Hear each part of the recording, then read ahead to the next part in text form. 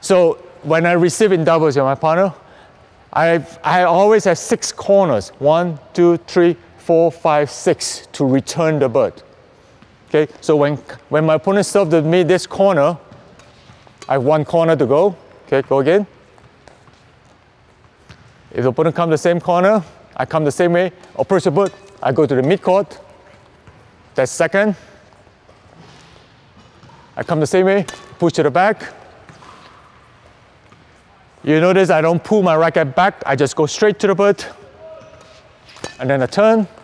So this is where I use my finger to turn. I come in the same way. Go mid-court.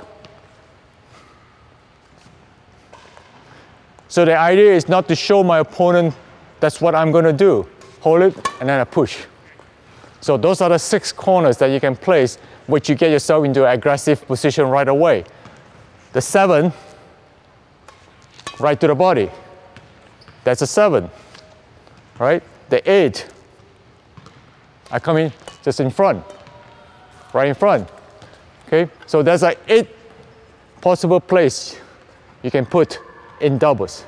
There's a 9.